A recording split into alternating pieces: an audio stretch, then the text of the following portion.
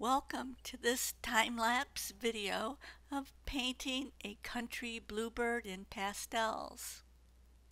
I started with some practice thumbnails to decide on the type of background I wanted for the bluebird. So here I've placed some guidelines on my Uart sanded paper for this demonstration. This is a small 8x8 base, and I'm starting with the sky background with some light blue. I will be using a foam applicator to blend the color, and then I will apply another layer of color to give it a little more thickness and smooth texture. By creating some thumbnails, I was able to determine the correct value and shade of the trees in the distant background. I've drawn a dark horizon line, and then I'm adding lighter shades of green to these foreground trees. I wanted these trees to stand out in front of the distant trees in the background. I'm going to add some bushes and trees in front of the horizon line. These shapes will create depth in the painting by making them larger and bringing them forward of the horizon line. I want to place a large tree and foliage to the branches in this area. I'm starting out with my pastel pencil to block out the areas and shapes of the tree.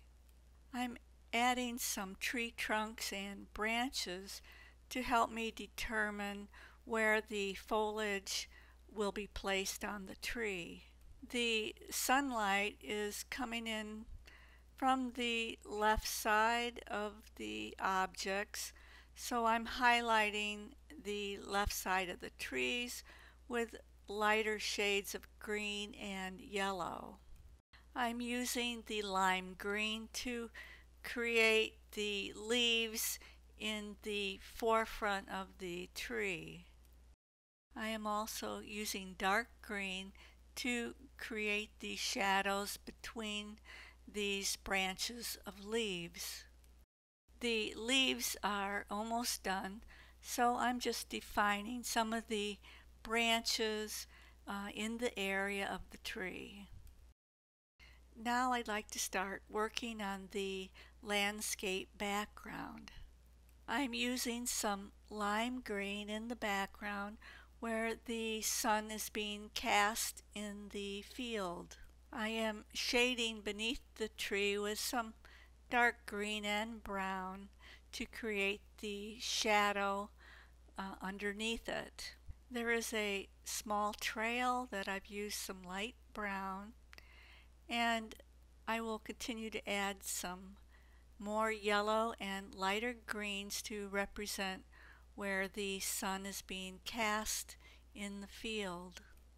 I will continue to block in this area and use my fingers very lightly to blend the grasses in the field, and then I will use a lighter shade at the foreground area and blend with a sponge applicator to give it a grassy texture. The grasses are now blocked in, and I will come back to it later to finish all the grass after I have defined the wire fence a little bit and added some color to our bluebird.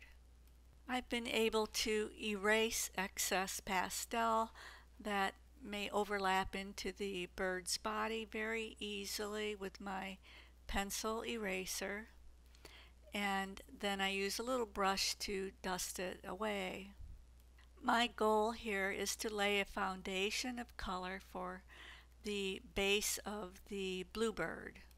Now I will use my very dark blue pastel pencil to map out the feathers and shadows found in the wing and body of the bird. I will also use some ultramarine blue, which is a very dark, rich color of blue in his wings. I'm also using navy blue to define the bird's eye and beak area.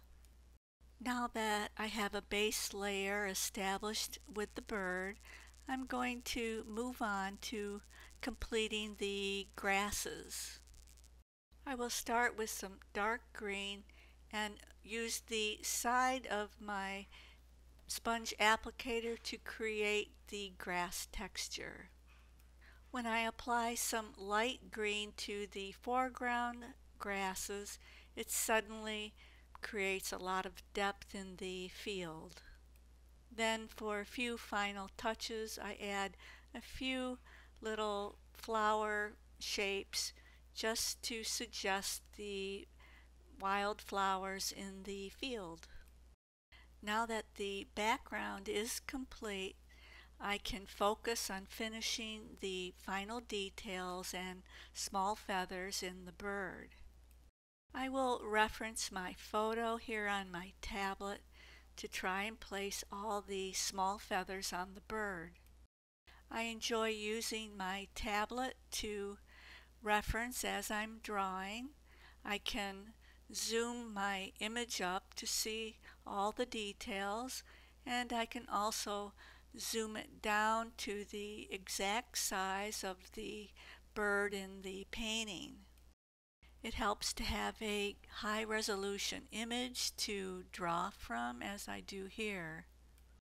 I have really enjoyed painting this bluebird into a landscape background, and I hope you have found this method helpful.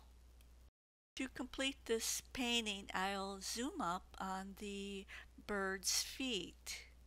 His toes and nails wrap around the bob wire, and I will highlight them with some white to give them a realistic appeal. I hope you have enjoyed this time-lapse video of painting a country bluebird. Please subscribe if you haven't already, and I'll see you next time.